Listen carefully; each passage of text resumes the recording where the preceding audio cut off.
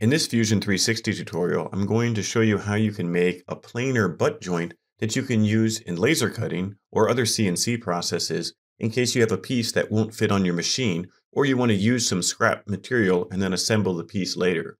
This can also help if you're trying to lay out curvilinear components or circles because they take up a lot of space in material, and if you break them up into littler pieces, then you can fit more in your nesting and arrange them onto your material and be more efficient.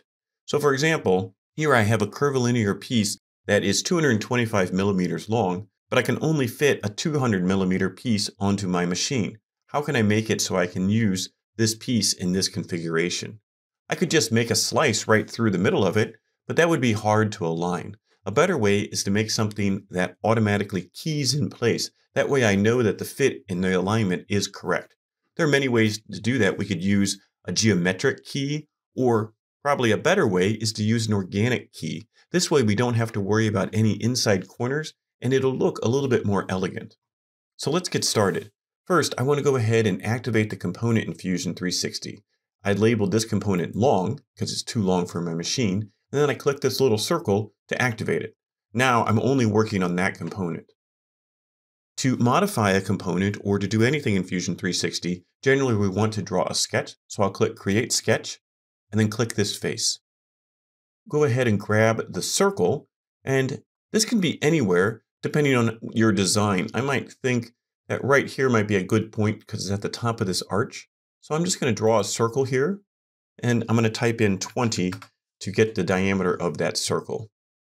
Then I'm going to go ahead and draw a line by pressing L, and I'm going to make this a construction line, and I'm going to draw straight down to this point, and then I'm going to draw straight up. Then I can click the equal constraint and click both of these lines, and then they're equal. So now both of these lines are equal. Sometimes Fusion 360 picks a poor color choice for component colors. So for example, this pink is actually pretty hard to see. So if that ever happens to you, right click on the component and then cycle component color. That's also equally bad because the blue doesn't show up very well. And then I can click cycle component color again, and this can be better. If you still can't see anything, you can always turn off inspect display component colors, and then it goes back to its normal view. It's hard to say which one is better, but depending on what you're working on, make sure you're able to do that.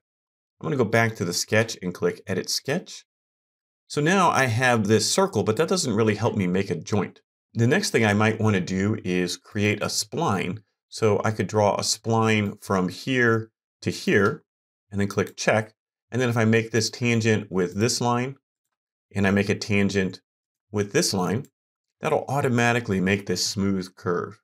It may be better though to have just a little bit of straightness right at the top. Instead of having that spline go tangent directly to there, I can draw an L straight from the top here, give it some dimension, let's say 3. Make sure that it's 100% vertical by clicking the vertical constraint. And then I can click the spline, and I can click from this point now to this point. Click the check mark. Then I can make both of them tangent. So I can make this one tangent to this line, and then this one tangent to the circle. I'll click the dimensions, and I'll grab this dot and this point, make it go over, let's say 6. So now that is perfectly curvilinear, and it'll lock in, and the laser cutter can go right along this line. The next thing I want to do is make a mirror line, so I can draw a center line right here. So I'm going to click the center line constraint, press L, center line, draw from here straight over. You can use any line, but this makes it look like a center line so you can remember what it is. Then with my sketch, I can create a mirror. So I click the mirror. It asks me what objects I want to mirror. I want to click this line and this line. Then the mirror line, it'll automatically select this line, and I press OK. The last thing I need to do is just tell how far over this circle is. So we didn't determine exactly where it is, so I'm going to go ahead and press D and then click all the way over to the edge here, push straight up, and I'll say 70 millimeters. That should fully constrain our sketch. Let's go ahead and check. It is not quite fully constrained. So, the spline. So yes, so to fully constrain a spline, we need to define the length of this, because if I still move this, you see how the curve changes.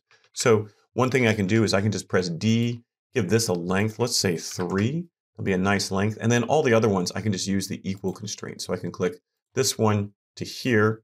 Then once those are equal, that fully constrains the spline, and then the other one is mirrored, so it's constrained as well. We'll go ahead and finish the sketch. Now, how do I change this part into 2? Well, there's a couple different ways. We could go ahead and make a whole new part, or we could split this into 2 bodies and then make components. I think what I'm going to do is modify this component and then create a new component. So first, I'll just press E to extrude, and then I'll select these 2 pieces, and then I'll go -3. That's because I know the distance, but what if your distance of plywood changes? What I want to do is, instead of going to the extent type, I can go to object, and then I can come over here and click the other side of the object. That way, if I ever change the distance, it will update automatically. So now that one is now missing, and I have this joint that I can join up later.